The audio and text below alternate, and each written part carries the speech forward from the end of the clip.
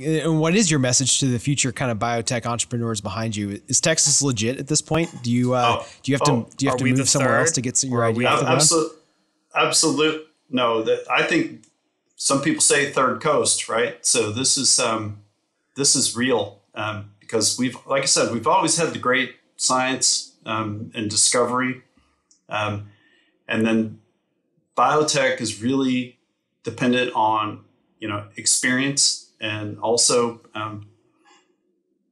in any industry, there's always some risk aversion. So when you're creating a new like nucleation point somewhere, someone has to go first. And I think we're not the only folks. There's been some other folks that come into Texas, but I'm going to talk about Fujifilm because I'm Fujifilm Dyson because I'm particular to that. But we've demonstrated an ability to bring clients in and to drive this forward, and we've developed 40-acre campus at this point in College Station, and continually looking at additional investments and expansions. And I would say the proof is here. Yeah. We have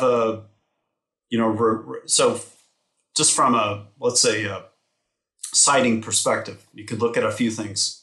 We have a robust electrical grid. So I worked in Southern California, and I had to deal with my power getting turned off randomly.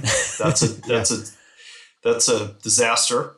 And I don't want to knock other places. So let's talk about good stuff about Texas. So robust, power grid.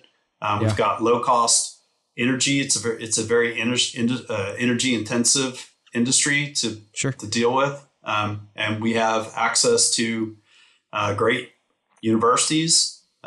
And great community colleges and junior colleges. So the talent is here, the want to is here. And we're off. I don't think there's any stopping it now. Awesome. Well, super encouraging message to everyone. And as an entrepreneur, it's nice to see somebody that's been able to be part of the beginning of a new way of doing things here in Texas. That's perfect. But, it was really interesting. So when we were purchased by Fujifilm, one of the most senior people within the company actually came to the site and gave a presentation, and I didn't quite know what to expect. And I was just blown away because I'm sort of expecting sort of a message from a very serious very traditional, Japanese company. And what we got was basically a lecture, could have been right out of Wharton Business School. It was really entrepreneurial. It was really, pushing people forward to bring value up and to basically drive forward and drive great ideas up into the organization and across to continue to grow, change, and improve. And I had my mouth open. I thought, wow, this is not what I expected. And I was really excited by that.